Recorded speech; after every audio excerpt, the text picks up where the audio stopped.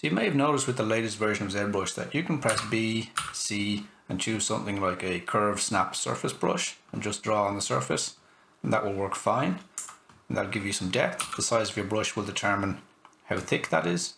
But you can take several different brushes, B, C, and let's say even curve tube snap, for example, and draw that out onto the surface, and it will follow the surface perfectly. However, there are times when this doesn't work, and you may be getting this result instead, that you start drawing out the surface and then you go to the side view and all of a sudden your brush is out here.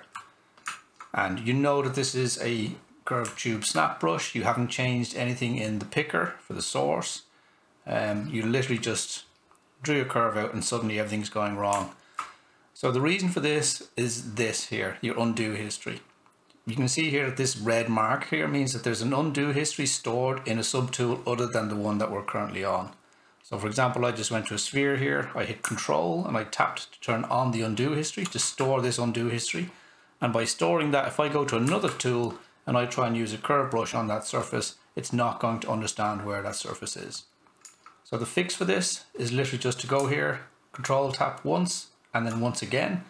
Then you can go back to where you were, and now you should be able to sculpt and draw your curves perfectly onto the surfaces that you have. As usual, hope these tips help, and don't forget to like and subscribe for more of this kind of stuff. Alright, bye.